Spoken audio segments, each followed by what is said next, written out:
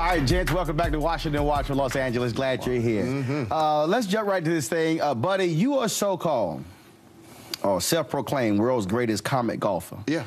But you're kind of gimpy right now because you blew your knee out doing some kind of Omega dance. Was it like a voodoo dance or something? Roland, we're not even going to start. What? Okay, we're not even going to start. Okay, I mean, just with your little alpha, little, anger. We're gonna let that subside. We'll let it subside. Self-proclaimed world's best comic golfer. So I got to ask you, Tiger Woods.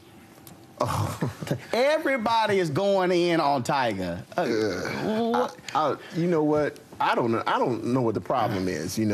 What Tiger Woods should have come out and said instead of apologizing, he should have just come out and said, "I'm Tiger Woods." And then that's it. That's it, and just walked out. Everybody was so, just all the drama with Tiger, and was it just overkill? It was, but first of all, I want to welcome Tiger Woods to Black America. He's finally black because before he wasn't quite black. Now he's like 100% black, and America's mad at him because he's a black man. He had all these white women. If you're gonna cheat with a real black woman. So what's the difference? That would have made him, because he would have gotten everything in one package, because a black woman can give you everything. If he had married black, you'd have been fine. I just believe in that. I just believe there's nothing better than a black woman. I'm just biased. I married one. My mom is one, for those that didn't know. So black women do it right.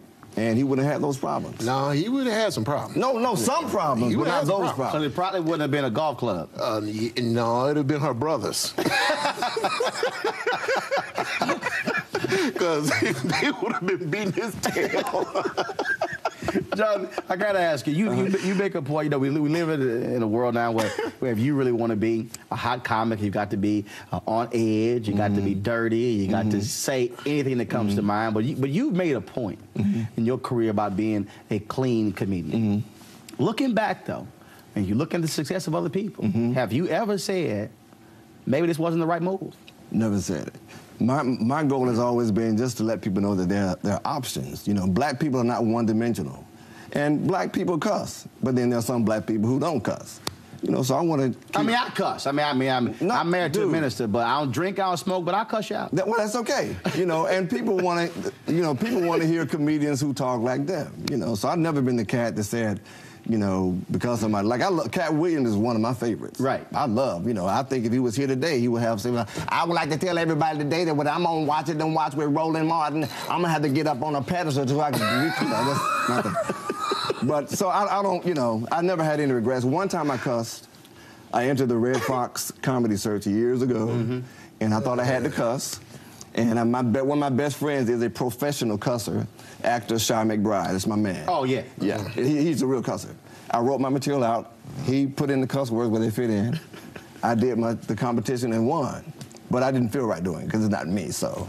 I just think that people are just a lot more open to the diversity of black people. I'll tell you, there's one person who is truly a professional cusser, is John Witherspoon. Yeah. Oh, yeah. John, he can make any cuss word for you. I mean, he can make it flow right out of his mouth. That's a beautiful thing. It's very interesting when you look at what's happening in comedy. You look at Saturday Night Live, and you talk about a lot of these shows. You have a white actor who's playing President Barack Obama. And you look at how big deals are made of the lack of African-American comedy writers on many of these late-night shows.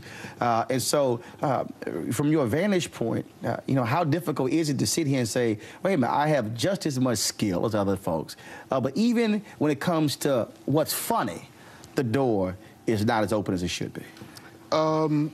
That's true, but the one thing we got to do now is stop saying that there are no opportunities. Right. Because I'm going to tell you, the internet is the great equalizer in the entertainment business. If you decide I'm going to put something on that's funny, and people come to watch what's funny on your site, somebody is going to come and say, I want to be a part of this, and you can make money, and because the dynamic in Hollywood has changed, they're no longer really producing things. You got to produce something and sell it to them. And you know, we'll buy it after it's produced, but we're not producing anything. So, and I tell people that always ask, what's the best way to get involved in Hollywood? Produce your own thing. Do it. Go out there and shoot some stuff with your flip camera, your cell phone. Do whatever you got to do. Make a name for yourself. Use the internet for what it's worth.